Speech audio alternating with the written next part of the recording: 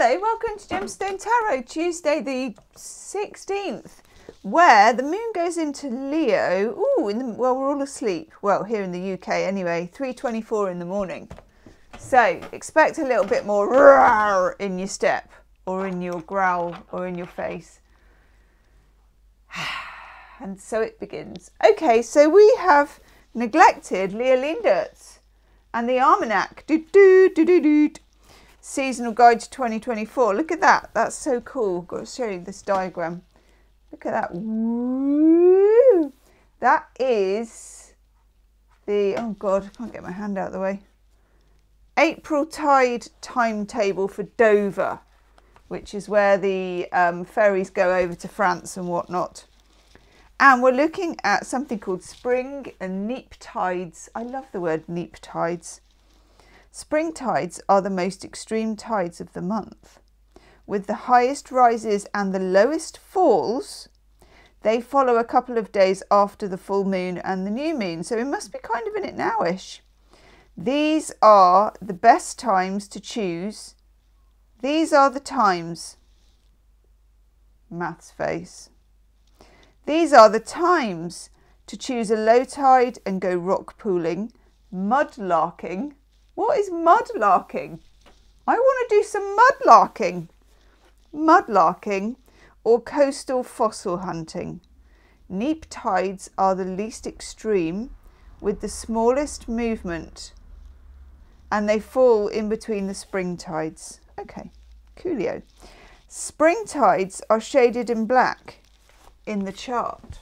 So there you go, look at that. And isn't it amazing how one, it looks like it's hallucinogenic, and two, the camera's just not liking this, it looks like a wave. The chart looks like a wave. So I'm very excited. Oh gosh. Oh, brilliant. Okay, good. There you go. I've told you, spring and neap tides. See, the only neap that I know is like neeps and tatties, which is what you have for the Scottish New Year, you know, when they bring in the haggis. And then I did this one year, it was brilliant. Can't remember what they call it. They bring in the haggis and then you address the haggis. And then you do a poem by Robert Brune. Robert Brune, Wee Timorous Beastie. You do a poem to a mouse. I don't really know why, but it's good when you're there. But they bring in the haggis and then you get neeps and tatties, which is like Swede carrot potatoes. Anyone who's Scottish, feel free to correct me. Okay, well, this can only mean one thing. It's round and there's a pearl inside. Well, it's not a pearl. It's a diamondy thing. There's a jewel inside. We're doing Kim Krantz. The archetypes. Yeah. There's the pearl. It's like a yin and yang whole thing situation. Okay, I knew this was coming, as the actress said to the bishop. These are brilliant. They're always a bit weird. They're not always, you have to be in the right mood for it. And there's a mini set that you can get now. Woohoo. Okay. You. Ooh. Ooh. Ooh. Oh, hello. Ooh, ooh, oh gosh. Blooming heck.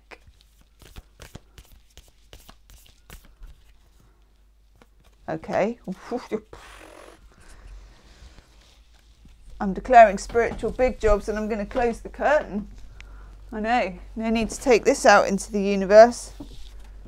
Okay. Well, that's off center, isn't it?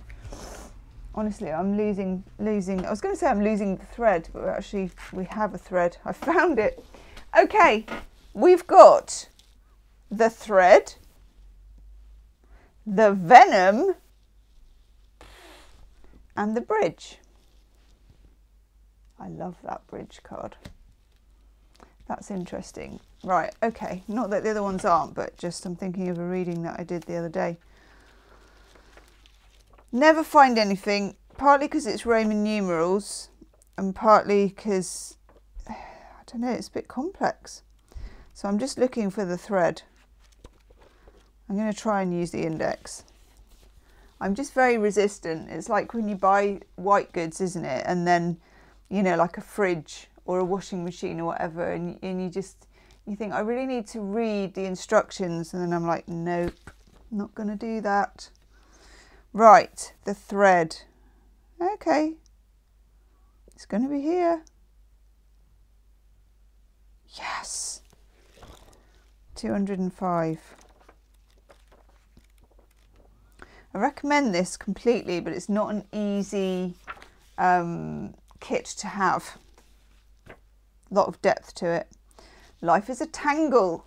It's this one here with the like inked stuff behind it. So much happens simultaneously and circuitously. And of course, we're in Mercury retrograde, which is like, if it was a scribble, it would be that. Leaving us grappling for meaning and direction in a network of distractions. Yes. When we connect to the energy of the thread, and I tell you who talks about this is Stephen King. So I was watching a thing about Stephen King saying he doesn't use a notebook. I may have told you this before. So obviously he's a prolific writer, very successful. Doesn't use a notebook and write everything in there. He says there's this little red thread and he just pulls on it and sees what's there, keeps pulling. And it's that arbitrary, okay? Yes, when we connect with the energy of the thread, we strike at the deepest vein in the body. Our whole being responds to the tug. Meaning is pumped through our bloodstream. Our mind and spirit is shifted. We remember who we are and why we're here. This happens on a very profound level, but it can be a simple incident that activates it. A song, an image, a conversation, maybe about Stephen King's notebook. That did a lot for me. No matter how confusing and multi-layered our modern lives become, if we are connected to the thread, we are free. Being tethered is the only anchor our heart requires. Ooh, sorry, being tethered to the thread. Woof.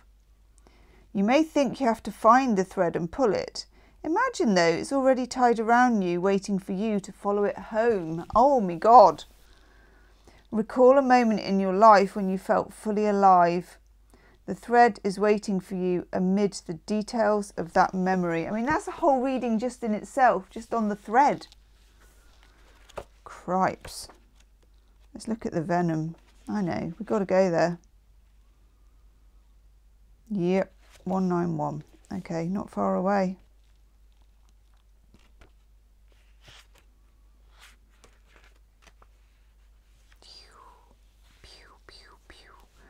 The venom is always lurking in the shadows in one form or another. Its toxic presence may be in our relationships, thoughts, speech, environment. Thankfully, the cycle of purification and detoxification comes so naturally that it's also built into our every exhale.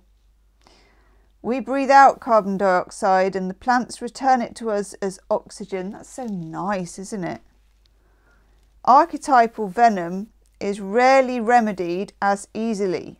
Oh dear. However, and it can come in potent forms and quantities that are damaging to us and the world.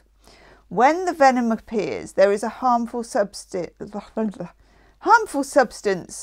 in our psychic realm that must be identified. Perhaps your words have a sting of poison about them. Do you remember I was talking to you the other day about how I can move into bitter boredom? That's my venom at the moment. Perhaps a relationship is draining your reserves. Acknowledgement is the first step. Change is the second. The remedy will reveal itself in time, and with it, forgiveness. She drops the F-bomb there at the end. The spreading of the venom is like a chain reaction. When we strike others, it is likely we have ourselves been struck. Break the cycle. Yeah. If you want to go deeper, read A Poison Tree by William Blake. By gum. That's a heady morning for you right there. Okay, let's look at the bridge, because the bridge is really nice. It's like, let's look at a nice card. Where's the bridge? Okay. Let's see. 133, it's under places, which would make sense.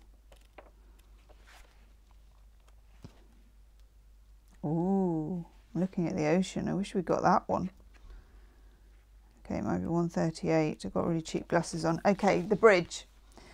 Bridges are built to connect two worlds, and they create flow, allowing us to travel between the realms, the ideologies, the personality. This archetype is the gesture of acceptance, of saying yes, rather than withdrawing, separating and saying no. When we cross a bridge to an unknown land, we're led magically to a new reality.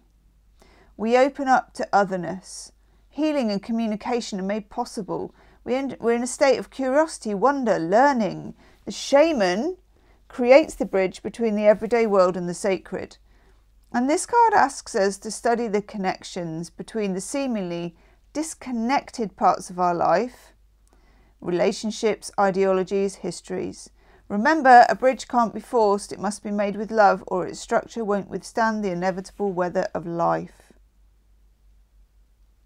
Imagine building a bridge and then imagine building a wall. Which energy is needed for the situation at hand? Which image softens and heals the heart?